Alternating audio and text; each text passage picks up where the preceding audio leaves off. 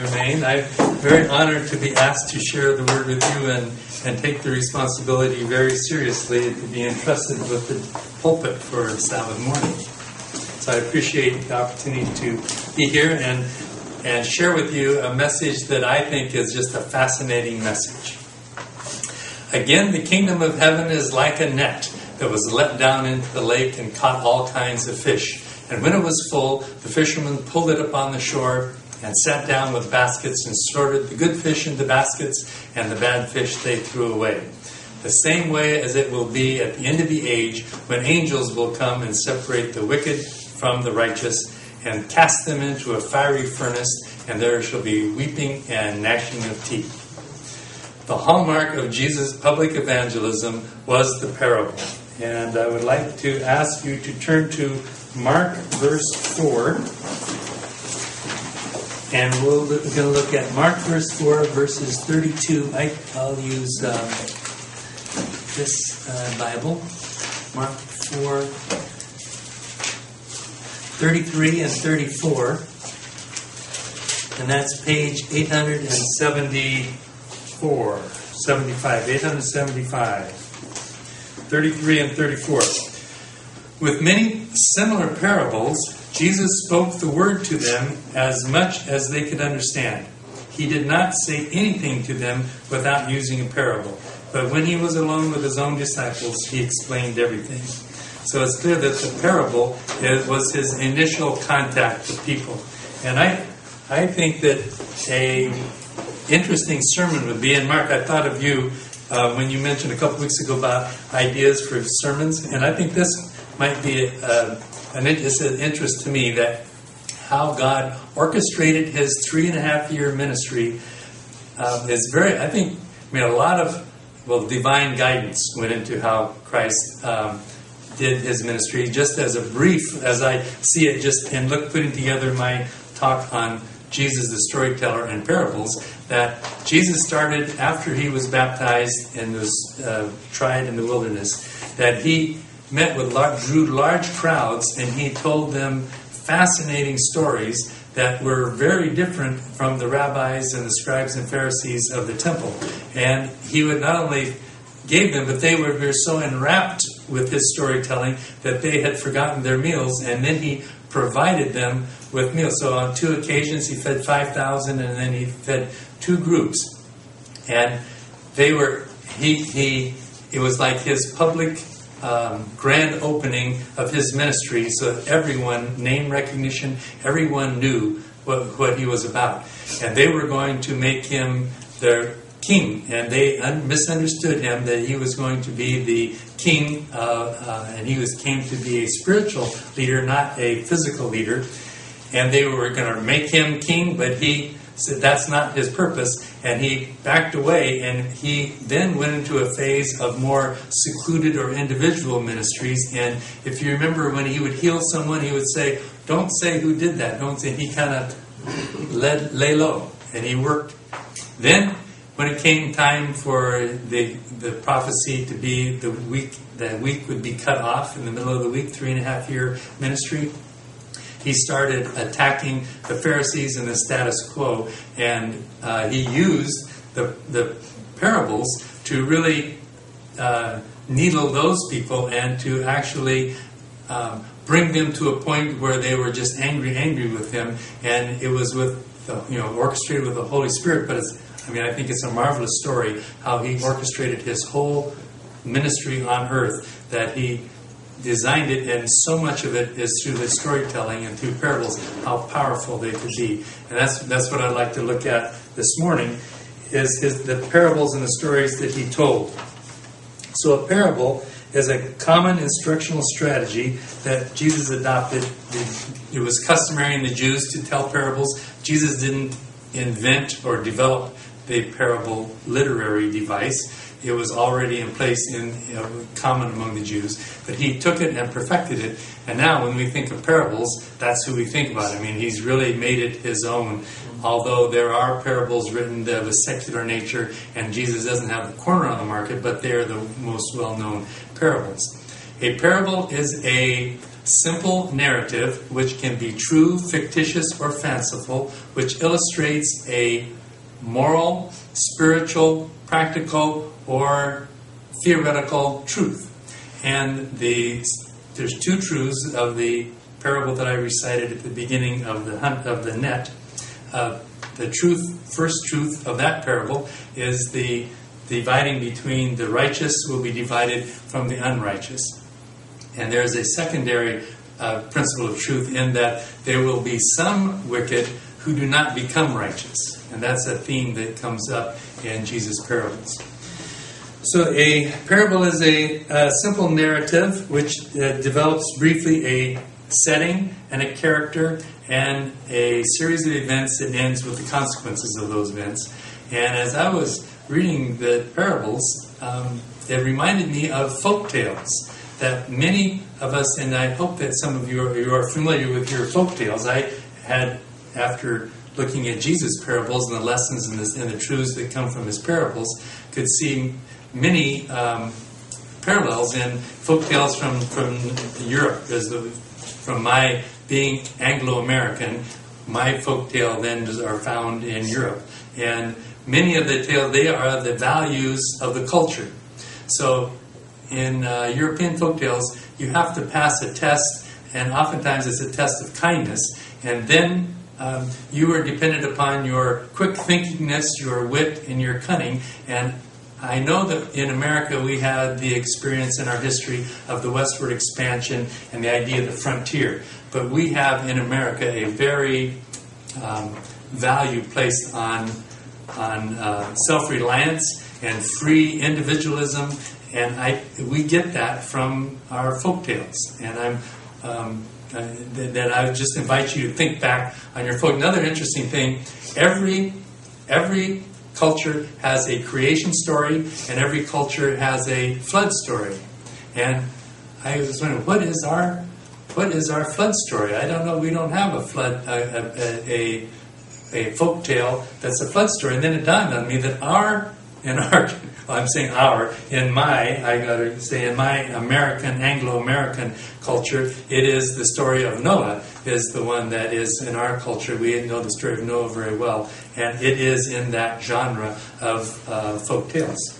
Although, in our case, we put a lot more, it's much more emphasis, and they're much more important. We believe they are actually historic events that happened. Okay, so a parable is a character that faces a questionable decision, a moral decision, and he has to decide the consequences of that decision, and it's the consequences of that decision.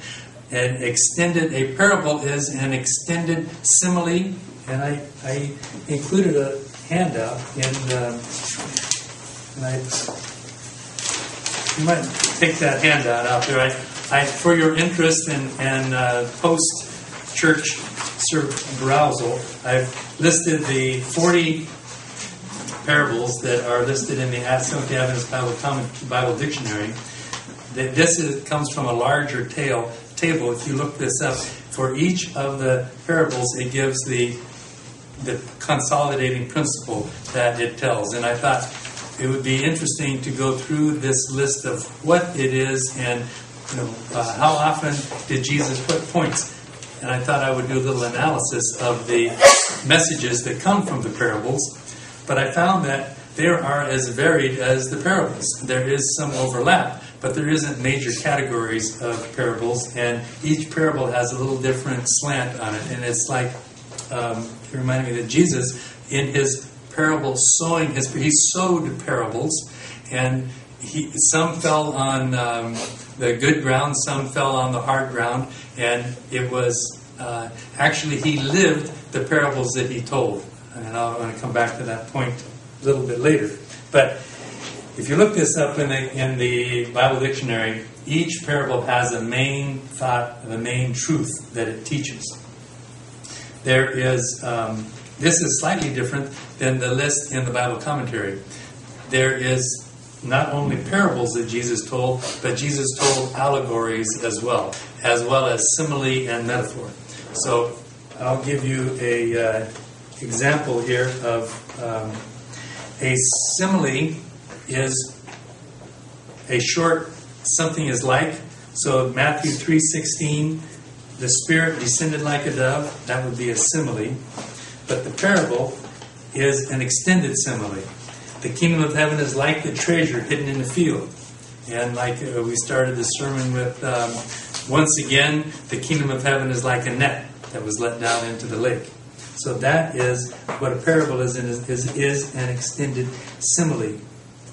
The Hebrew word for parable is one thing thrown up alongside another for the sake of comparison. So that's a simile. But Jesus also used metaphor, and that is when something is said to be this something. So a metaphor is Matthew 5:13, ye are the salt of the earth. And an allegory, there's fewer allegories in the Scripture, but there are allegories nevertheless. And the one that we read for the responsive reading, John 10, and we read, well, it's more than one day. Jesus is the good shepherd, and Jesus is the vine, are allegories. And there are Old Testament allegories. The poor man and the ewe lamb, you'll remember that, is the message of Nathan coming in, and he told David a story about the poor man, which his rich neighbor came and took his single ewe lamb and fed it to his guest. And David was angry, and he said, that man should really be punished. And Nathan said, David, you are the man. And so that there's an interesting one in Ezekiel. This is a message of Jerusalem's destruction that's put on the cooking pot. And then Hagar and Sarah is one that we read about, but we don't realize about the allegory. Hagar is the children of comparing children of the promise and children of not of Israel. So they're not of the. They would be those not in spiritual Israel, but Sarah represents those that are in spiritual Israel. And then I found some fables, and a fable also has a message, but it uses personification of animals or plants. And these are interesting. If you read the context, it is a person saying he's got a message. There's messages here in these, and it is implied in the fable. So the trees wanted a king, and then the thistle wanted a cedar's daughter. An eagle planted a seed in good soil. Those are some fables. And then another figurative speech that Jesus used is the hyperbole, which is an overstatement or an exaggeration. So if anyone comes to me and does not hate his father and mother, his wife and his children, his brothers and his sisters, he cannot be my disciple. So a parable then is a comparison. It can be a proverbial saying, a type, figure, symbol, or an illustration. Okay, why did Jesus use stories? Why did he choose parables? And what makes stories seem so effective? Or why are stories seem so effective? And I think that this answers the question as to why Jesus chose to tell stories. From creation, we've been storytellers. I mean, I can imagine Adam telling Cain and Abel stories of their experience in the Garden of Eden. We long before there was writing, humans told stories and passed down the values from generation to generation. And it's interesting that the oldest story we have that's recorded was found in the 19th century. Archaeologists were digging out the library at Nineveh, and they came across some clay tablets that inscribed the Epic of Gilgamesh. I don't know if any of you are familiar with that. It's a tale, the oldest tale that we have record of, and Bible scholars have reason to believe that Gilgamesh was actually Nimrod from the Bible. And it's interesting that there, in this tale of Gilgamesh, that there is a account of the flood in that is quite similar to the Genesis account. The oldest written record we have of someone telling else a story is that of Cheops. And a papyrus was discovered in the 19th century again that recorded the story of Cheops, and he is the pyramid builder in Egypt on the plains of Giza. He built the biggest pyramid, and his sons told him stories, and there's a record of the stories that his sons told. In China, the first record of storytelling is 770 BC, and then later, after Christ's time, monks were in China in AD 618, and they also used story as a way of spreading their faith. So we have, as humans, a long history of storytelling and listening. And we are storytellers, and we are all story listeners. If you think about conversations, when you sit at the supper table and you exchange how did the day go, a story comes up. And that is how our mind works, stories. I think that's got to be a creation. God created us. That narrative gives us meaning. And we think in language. And I have this, I know my speculation here, but I have this lay theory that we only remember as early as we have language to remember, because we think in language.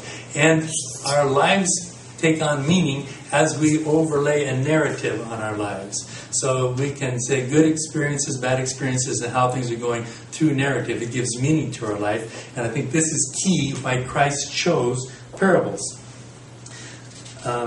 There was a research study done to check out the power of storytelling in education. A researcher went to a 4th grade class, and the first class he read the story. No, the first class he gave the story to the 4th graders, asked them to read it. The second classroom he read the story to the class. Then he showed a video of the story, and then he told the story in the 4th class. A month later, he came back and checked for details, how much they remembered of the story. And, of course, the one that they remembered the most, the class that remembered the most, was the one that had been told the story. The class that had been remembered the least was the video story, and I think that we could know the reason why. In a video, our minds are much more passive. Everything, the graphic, the visual, it's all there in our minds, and we work less hard to form an image in a video. Then the other least, time for least, was the story that the students read, and there could be other literacy issues, which is why that was such a poor one. But when he read it to them, that was the second most. And another incident, another anecdote of the power of story. Kendall Haven, a professional storyteller, went to a school, and he was met, and as he was in the school, walking down the hall, a 2nd grade girl passed him and said, "Oh, I recognize you, you're the storyteller." And he had come a year earlier, and at that presentation he had developed a new story that was original with him, and he had not been to that school since. And this girl says, "Oh, I remember that story," and she turned around and told him that story with remarkable details and got the events all together, and it's amazing that she could remember for a whole year. A band teacher took a summer workshop, and he on storytelling, and he thought, how can I put storytelling into my band? Well, one of the pieces that they were going to work on the following fall was Vivaldi, or a couple of Vivaldi pieces. And so he put together and developed a story on Vivaldi. And at the beginning of the year, he told the story of Vivaldi. Lo and behold, those students practiced Vivaldi. He had always had them take their notes and keep their log of their practice time. They practiced Vivaldi. They went to the library to find more information on Vivaldi, and it really added interest to his whole band system because of that storytelling. Now, and I think all of that is why Jesus chose the literary device of story, of parable. Now, there are a list of things found to be helpful for story, and you may think as I go through those, you may sort through these and say, "Oh, that's a good one. Oh, yeah, that was not so valuable." But here is a list that have been found to be the benefits of storytelling. Improves language. reading, speaking, writing. Information is remembered longer. The girl in the school told that story, those fourth graders. It motivates students to learn. That's the Vivaldi. They went and got more information on Vivaldi based on that. Builds self-confidence as a storyteller and as a listener. Develops the imagination, and that is part of why we have to work at story. When we listen, we have to visualize it and see it in our imagination. Develops our imagination, it engages and entertains, and I think those are important elements of why Jesus selected parables as his presentation. Creates a sense of connectedness. When the storyteller, you make that connection with the storyteller, you have that connectedness as well as sharing this experience with those around you. And the last one, improves problem-solving skills. And we like that in education. We like that improves problem-solving skills. And what happens there is when you listen to a story, you have to keep the elements, the setting, the characters separate, the events that happen, the sequence, and then at the conclusion, when the thing is resolved, then you put that whole thing together, and it's like a puzzle. And that's very good for your mind work. And that it goes a long ways to explain why those fourth graders remembered the story that he told more than the other stories, especially more than the video. So, here back to Jesus' applications now. And his application, he took scenes from everyday life, scenes that they were familiar with, they had seen. Some of the scenes happened that they were happening on a distant hill when he was sitting telling the stories. But he would tell these scenes in simple conclusions, and that they were simple and brief and had obvious conclusions. So if you could look at, let's see, I want to look at Matthew 21 for how marvelous Jesus and what his skill was. I mean, I'm amazed at Jesus, how he orchestrated and worked these parables. So look at Matthew 21. Oh yeah, I was going to turn in this other Bible so I give the page number.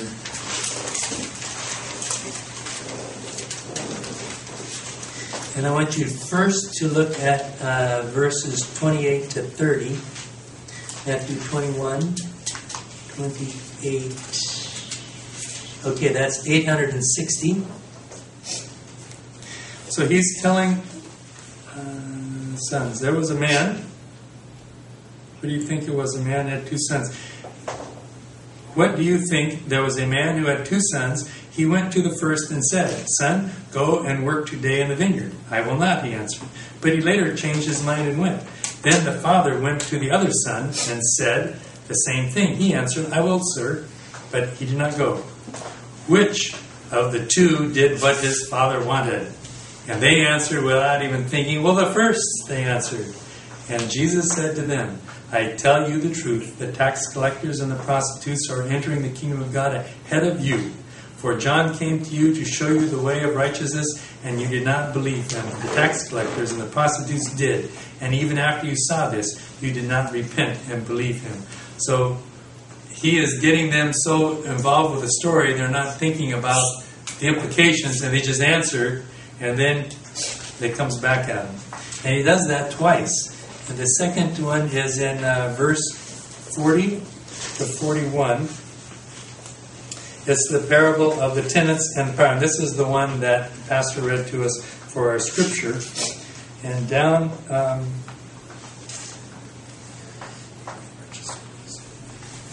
So therefore, this is verse 40.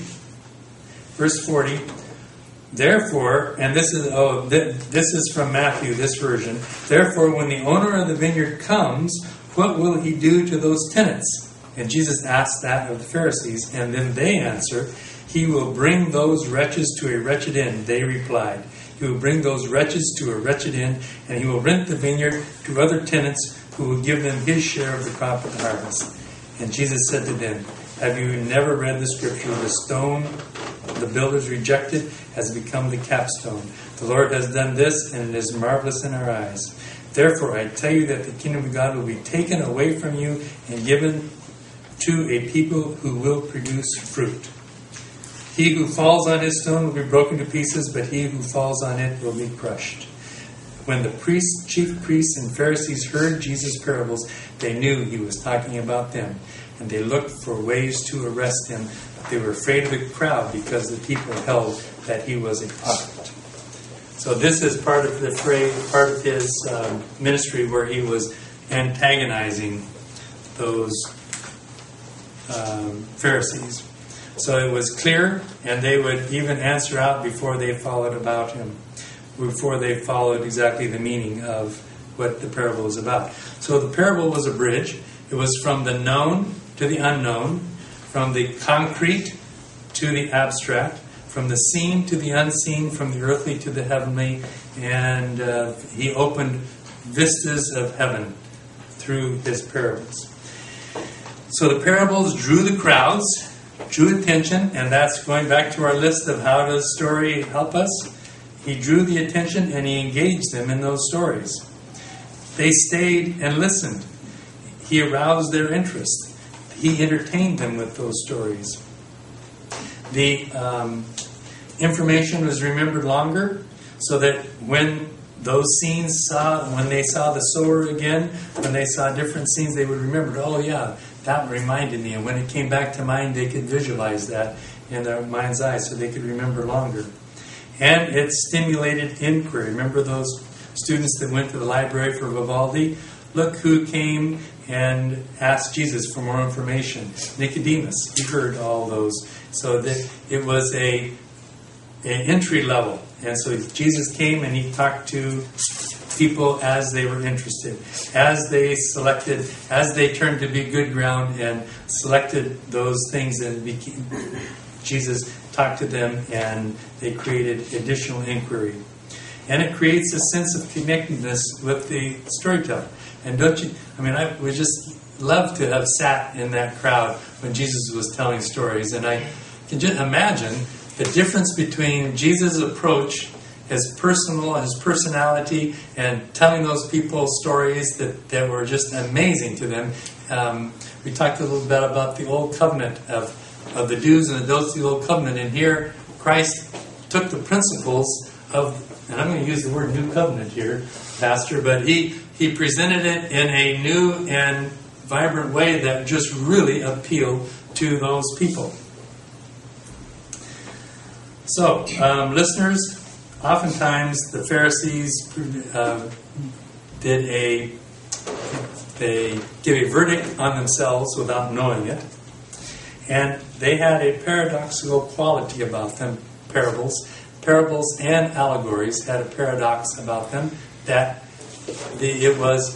it clouded or shaded truth from people not ready to receive it, but it opened truth in the minds of those people who were on the inside. So he could tell a story, and the Pharisees, not understanding at all, were just responding at the surface level of the story, and they would easily be drawn into what the answer would be, and Jesus had a different, completely deeper meaning that they didn't see, but that the whole crowd could see. And I know that the Holy Spirit is a big part of that, whose minds and hearts were open to Jesus' teachings, but that is a quality of parables and of allegories that you don't see, there's meanings that can be hidden. And we've seen that with Gulliver's Travels, and which was a satire on the society from which he came, and George Orwell's Animal Farm, in which you know exactly inside of what they're talking about, the communist society. Then George Orwell's Animal Farm makes a lot of sense. So it prevented the spies from reporting back. Oftentimes they would send spies. They were always following Jesus around, and they were listening carefully to trip him up on the doctrine. And he would tell a story, and it would deflate them. They had nothing upon which to stand. They would take back, and they would repeat these stories because the spies were not on the inside track of Jesus' presentation. So, how do we handle, and how much information can we take from a parable? And I included that. I thought this was an important aspect of parable study, that we don't close read. You don't close read a parable. And I've listed the principles of parable interpretation, and this comes from the Bible commentary. Don't read more into a parable. There's a central truth to a parable, and that's it. Don't be trying to find meaning in there. It can be very. It can prove to be not a profitable time. But it is a mirror of truth. It's not truth itself, but it illustrates. It's a symbol. It's a type, a symbol, a illustration of truth. You have to know the context. The context in which a parable is given is very important, as well as Christ's own introduction and conclusion really add a lot to what we're supposed to get from the parable. The places, circumstances, persons to whom it was spoken, the problem under discussion must be taken in consideration, and it must be made the key to interpretation. Every parable illustrates one fundamental aspect of spiritual truth. Details of the parable are significant only as they contribute to the clarification of the particular point of truth. Before the meaning of the parable in the spiritual realm can be understood, it is necessary to have a clear picture of the situation described in the parable. In terms of Oriental customs, modes of thought and expression, parables are vivid word pictures that must be seen, so to speak, before they can be understood. And in view of the fundamental fact that a parable is given to illustrate truth, and usually one particular truth, no doctrine may be based upon the incidental details of the truth. That's what comes to mind there. And I don't think we're going to have time to go through it. But rich man and Lazarus Jesus actually used it's a otherworldly setting for the rich man and Lazarus, and it is interesting that he did that, and it's certainly not something we can put any doctrinal truth on the parables. And the last one, that the parable in whole and in part must be interpreted in terms of the truth it was designed to teach, as set forth in a literal language in the intermediate context and elsewhere in Scripture. So in the last few minutes we have remaining, I would like to take a close look at Luke 16, verses 1 to 9. And this is not a common parable. That's why I chose it. Luke 16, 1 to 9. And that is on page 912 in the Bible.